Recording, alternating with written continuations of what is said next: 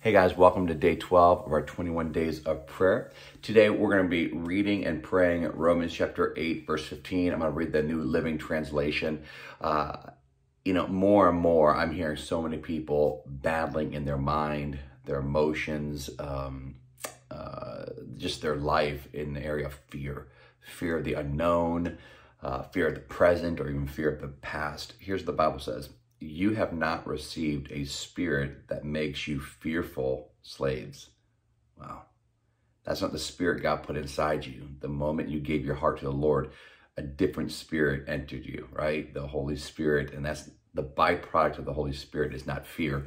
We know the byproduct of the Holy Spirit and listening to the Holy Spirit is peace, right? Instead, you have received God's Spirit when He adopted you, man, as His own children.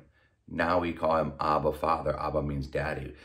It's a term of endearment, a term of closeness, where almost like give the word picture of climbing up on your dad's lap and reading you a story. That's the picture that God has created. That I've not given you a spirit of fear, that you fear God and you're afraid to come to Him. He's not a lightning bolt God, but that because you have this close relationship, you can come close to Him and you can talk to Him about your cares, your worries, your concerns, and also celebrate the amazing things that are happening in your life. So let's pray this verse. Heavenly Father, we thank you that you have not given us a spirit of fear, but power, love, and a sound mind.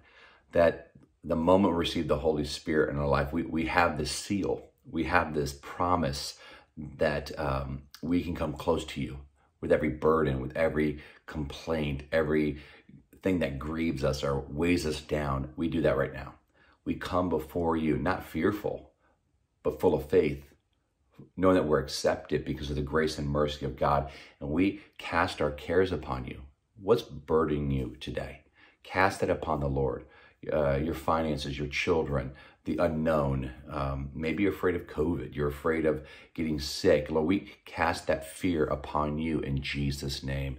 Lord, everything that is causing us anxiety, we come to you as our dad.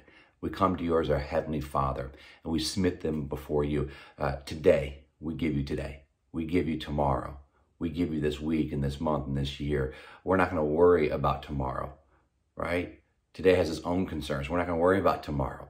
And Lord, we're going to trust you in every circumstance, because even when things go crazy, we know where to run to. We can run to you knowing we're accepted, and we do that today. Before we start the day, we run to you. We take a deep breath. And we want you to know we love you, we trust you, and we thank you that we are accepted in your presence. And in that, there is no fear. In that, there's peace, there's joy, there's love. We pray in Jesus' name, amen. Hey, listen, be strengthened today. Be encouraged today that you have a Father in heaven that you can call upon and run close to Him.